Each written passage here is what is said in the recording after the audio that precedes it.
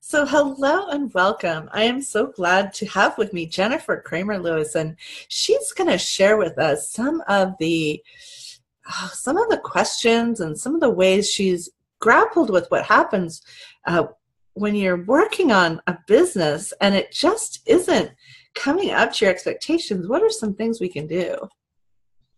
Yeah, I love it. Thank you so much. Let's just jump right in, right? Yeah, why not? Yay! Let's talk about business. And let's talk about your business being bad and not paying off the way that you expect it to.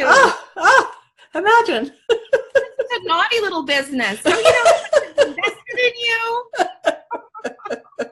I keep buying you new things to make it even more fantastic and profitable. I got you a laptop. Yeah.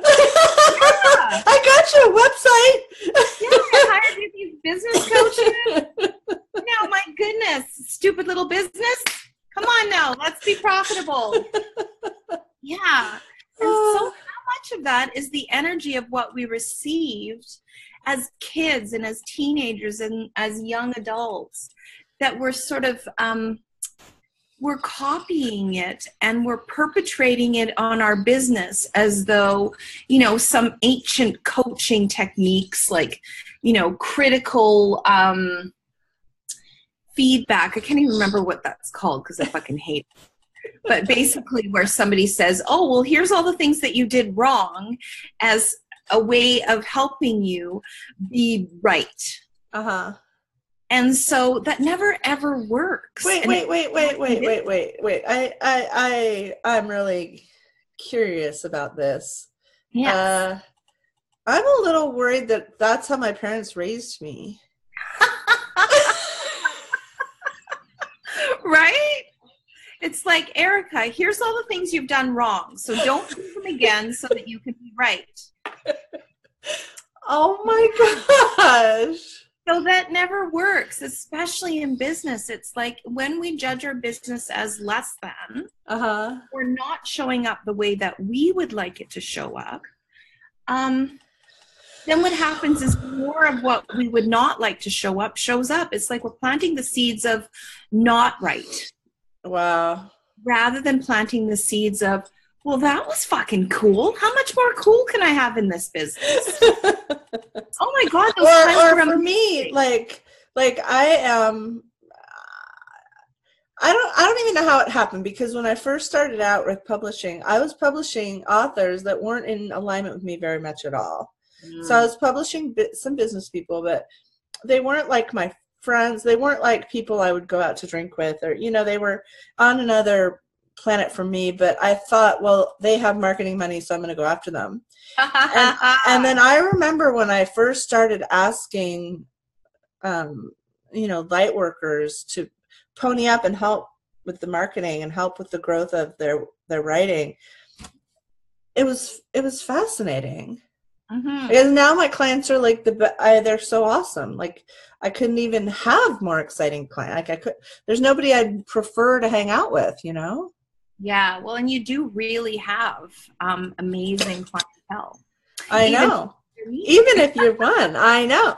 But here's the thing, like we start out and we put on the hat, right? Like we put on the business hat. Like I'm going to act like I'm doing business. Like it's not.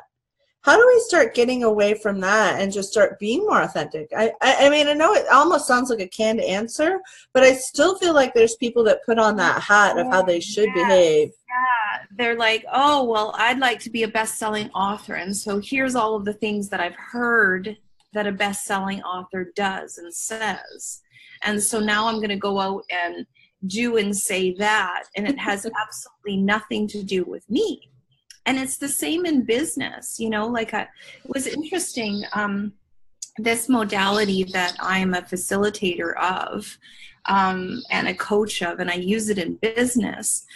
When I first heard about it and I first experienced so much joy coming into my life and my business by using a little televangelist, like I wanted everybody to use it. And so not everybody's going to use it, right? And so thinking about your business, what if the people who want to use your business and want to connect with your business aren't necessarily the people that you think, oh, well, do they have a lot of money? Or, are they like the kind of people that I'm excited about working with? Well, these are all preconceived notions, right? Right. Because I look for, I think I want to get back to your topic, because I really think this phenomena of, my chapter actually was kind of similar, because it was how do you speak with kindness to your business. And it came out of, I was working with someone who was just kept saying, I wish I could do this full time, but it's performing so badly. I have to do this other job I hate. And I was like, if you keep telling it it's performing, badly, it's not a question. It doesn't open up space. So how do you switch the energy that we're now kind of defining? Yeah. How do we switch that back on for people? Yeah.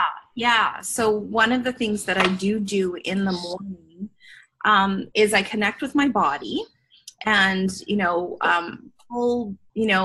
even if I wake up and I'm like, oh, that was kind of a crappy sleep, then, I just like switch my whole body on, and there's a bunch of different ways to do that. And you can go into your business and switch all that on too. It's like, okay, who's looking for my business today? Yeah. If I had no point of view about who to call today or who to connect with today, that would have my business like switched on and profitable right away. And it may be, you're like, oh, those people have sort of been dancing around working with me, and I haven't actually had a chance to like sit down with them and, address what concerns that they have or what they think that we want to accomplish together. Yeah. Because there will be some people who will like dash into your business and choose it right away. Mm-hmm. And then there can be some people who just want to have a conversation with you. Yeah. I'm turning off my video real quick they just want to sit down and have a conversation. Yeah.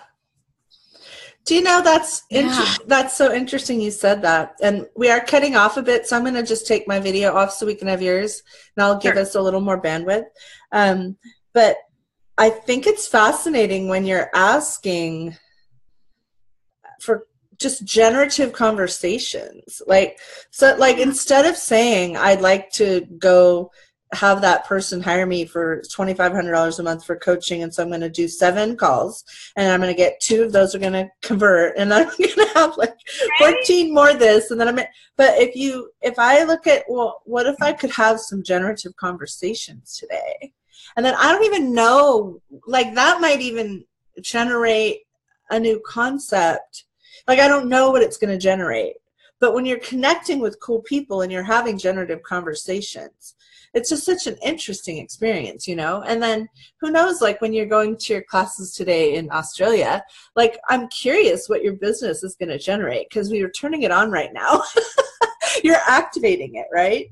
And so now when you go out, it's really going to, I feel like I get this intuition that there's going to be some people you connect with that are like, I want some of what you're having. And then it's not even about, it doesn't even matter that much what your actual offer is. Oh no, I hate to break it to you. Right? Exactly. When you think, oh, well, they're going to want energy pulls, and they're going to want me to go into their business and, check out the finances and make sure that, they're working with the best, email marketing company, or, they've got a really great assistant. And then, where will I fit in? How can I help? And it's, when you're sitting down with people who want to have a generative conversation with you, and you have no point of view about, like, will they hire me? Won't they hire me? Right. Oh, this is, call number 7 of 25 generative calls that I'm going to make this week. So, what's my conversion ratio? Like, really? Yeah. And I just know this to be true now that things are clicking so differently in my business space, that it's not always the thing that you're talking about that happens. Like it could be that you get invited to be on a new podcast, as a guest speaker, and someone there hears you, and then that happens. Or maybe it turns into, it's like, it's so crazy when you're not all fixated on, I'm looking for this answer. In fact, in one group I'm on, it said, and I like to ask them, by the end of the call, I need a yes or no answer to my invitation. I'm like, well, I don't know, because almost every author I work with again, and then I might work with them again. And then they might work with me again. Right. and then they might hire me to do their podcast, right? Mm-hmm. So it's like, if I'm just sitting there saying, will you do this exact little step A or B, we've kind of, I don't know, it's interesting. It's so counter what everyone thinks should be done. Jennifer, you're not teaching what they teach in business school. And the funny thing is that I have a huge, long career in business. Yeah. I started in banking when I was like 19 years old, and I didn't actually stop working as, you know, in the financial industry and in the real estate industry until 5 years ago. Wow. Hey, yeah. I need you to tell me, I know this is very counterintuitive, but tell me a little bit about your castle. I just have to know. Oh my goodness, yes, my God. Let's be an invitation to that right here in this interview as we're getting towards the end. I love it, yeah. So when we were looking to move out of the city, we wrote this amazing list of like, and my husband wasn't even going to want to play with me. He was like, oh, we're going to get what we can afford, blah, blah, blah. And I was like, just play with me. What would you like? If we could have everything, what would you like? And so he wrote a big chef's kitchen and vaulted ceilings and a fireplace. And nice. I wrote, privacy and acreage and room to have a business and room to have like a bunch of secondary incomes, that the business would be profitable, or the house would bring in its own money. And it was so funny. Our realtor didn't even find it. Tom found it. And then when we went there, I was like, oh my God, I sold real estate, and I have not been in, and I grew up in a real estate family. So, you know, going out and looking at real estate was something that was fun for us. And I have never been in a home that's that beautiful in my entire life. Oh my gosh. And it's mine. And you can come and visit and I'll share it with you. I love it. You know, that's the magic when you do give up those things that you talked about. That's the magic that's possible, right? Yeah, no conclusion or computation about what we can afford and what we can't afford. And, you know, oh, well, at least we can have, you know, a guest bedroom. I'm like, you know, forget that. We've got 4 guest bedrooms. Yeah, and it's like, how much fun is it to have 4 guest bedrooms? People want to come over. Well, duh, get over here. I love it. I love it. Well, tell us how we can find you and learn more about you. And you have a gift for the audience, right? I do. I have 2 gifts. 2 gifts. So my name is Jennifer Cramer Lewis, and you can find me on Instagram. You can find me on Facebook, Cramer with a C, Lewis, Lewis. And I have 2 gifts. One is a 90-minute class unlocking points of view that may have been put on you in any lifetime about not having money. And so that's bit.ly/unlocking you. And then my second gift is, sometimes we work with clients because we think that we'll get money. And what if we could work with clients that are amazing, that refer other clients that super love to work with you and will also pay you? So that is at bit.ly/I,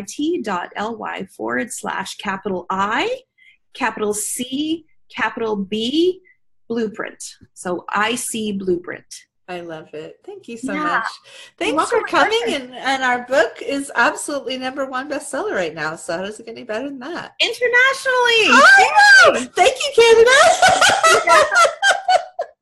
I I love it. That's all my fault. Creating business beyond this reality. Go get it and read Jennifer's chapter, and then go get her gifts. And how's it get any better? And come and visit me at Telemark Ridge. Woo! Telemarkridge.com is my B&B. I love it. Thank you.